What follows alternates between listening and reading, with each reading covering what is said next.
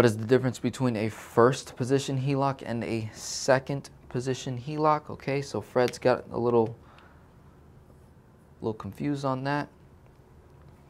So we got HELOC. We got the first or second position. Okay, this is Fred's question. What's the difference? So, let's say Fred has a mortgage at $300,000. Okay? That's the debt. That's what he owes. But the value of the property is $450,000.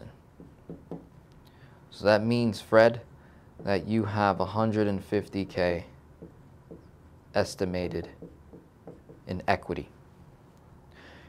There are a couple of ways, Fred, that you can obtain this equity.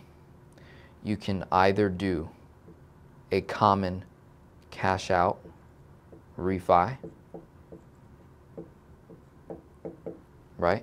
You can do a cash out refi where you get this $150, you now have a $450,000 mortgage at a lesser rate, similar payment maybe the payment goes up a little bit more, but now you have access to 150 grand that you can go do whatever it is that you want with it. Typically people will invest those dollars or maybe pay off debt or something like that. It's one option. The other is you don't refi and you get, let's say, a second position.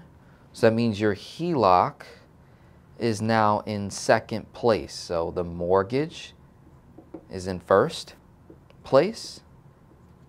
The HELOC is in second place. Let's say the bank was willing to give you 100 grand of a home equity line, revolving line of credit, right? So it's 100K at a different interest rate.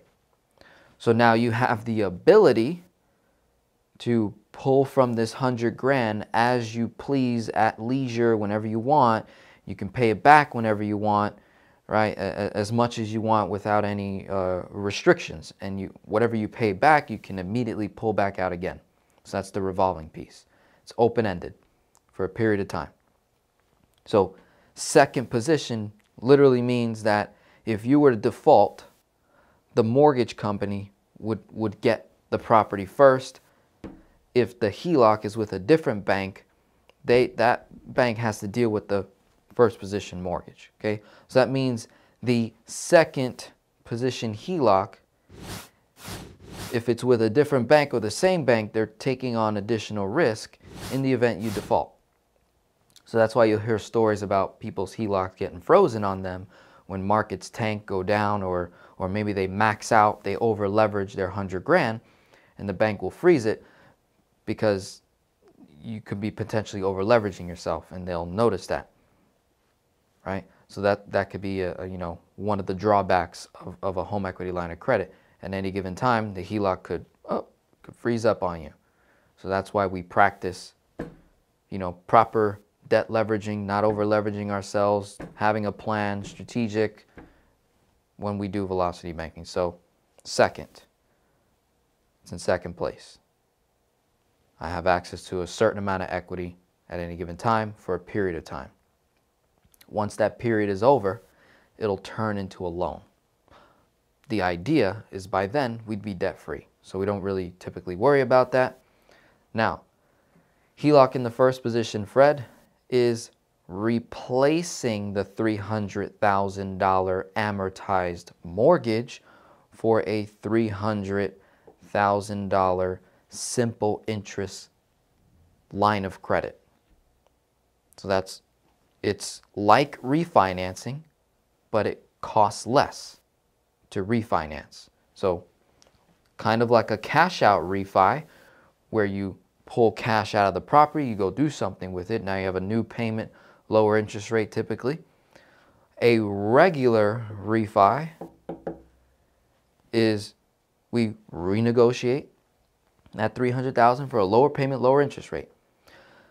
The HELOC is very similar to a refi, except it costs a hell of a lot less and can potentially get you out of debt a hell of a lot faster than a refi, right? Because a refi will go, the clock turns back, we go back up to 30 years again, whereas a HELOC is typically a 10-year or 5-year revolving period, and then a 10-year amortized, so it's actually a 20-year loan, essentially. But again, the idea with velocity banking is that we would be out of that debt within 5 to 7 years or less, pretty much before the revolving period is over.